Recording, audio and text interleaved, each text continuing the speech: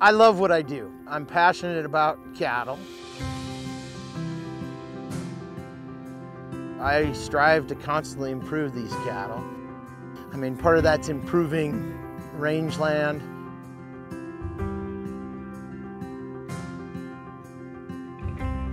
We really do believe these cows need to exist on the forage that we can grow.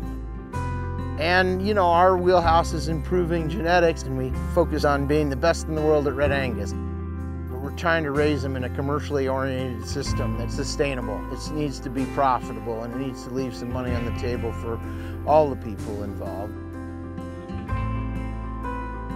My dad was always looking, I mean, I guess he was, some people call him a lunatic farmer, but he was always looking to improve things. He loved tinkering and making sure things were working better. And he had Hereford cows like most people did at the time.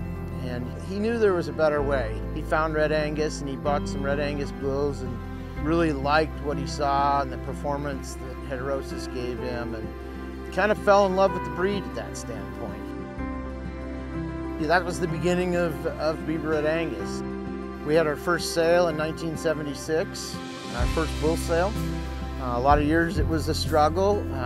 We bred a lot of performance cattle. We had the first 2 trait leaders for weaning and yearling, and then we also had one of the first bulls that was a trait leader for both birth weight and yearling weight, which would have been one of the first curve benders ever. We really, at that point, focused on a journey that, you know, breeding better Red Angus cattle. I know the work we're doing does good. It does not only good for us, it does good for our customers. I feel a real sense of accomplishment in what we do.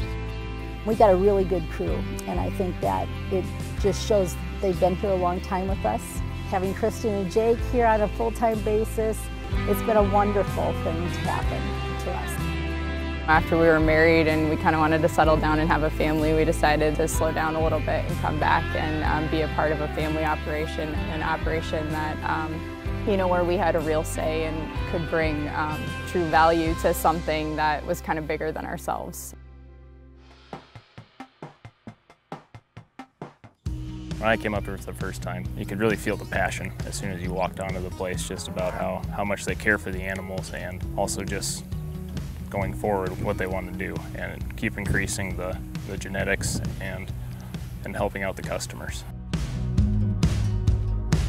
You know, for the bigger customers that want to buy bulls from Biebers, they can come in and they can buy 1 or 2 or 5 or a dozen full siblings, and you've got a uniformity across a cow herd that throws some consistency, and that's marketable. I really believe that we have a knowledge base that can help a lot of operations. And I'm more than willing to share or answer questions for people. The people you call are the people who take care of the cattle and run the business. We all have an idea what's going on and can answer questions. Work pretty hard at making sure that people get what they're looking for.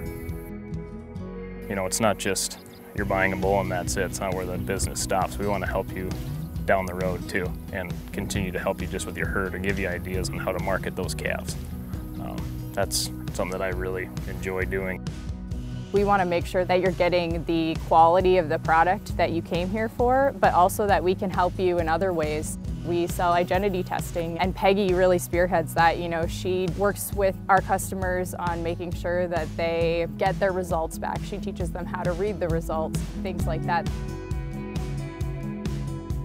You buy a bull, something happens, call Craig Bieber up, he takes care of it. They're awesome that way. If I don't have a problem, I got my own problem, call Craig up, he can help me solve my own problem. And that goes just beyond a customer-supplier relationship. I view, you know, the people who help this ranch succeed as part of our family.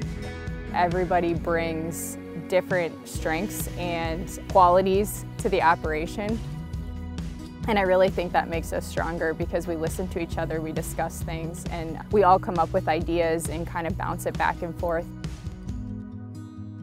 My grandparents started this 60 years ago, and we've withstood the test of time. You know, that's a lot of market ups and downs, that's a lot of changes in the industry, and the business is stronger now than it ever has been in the past.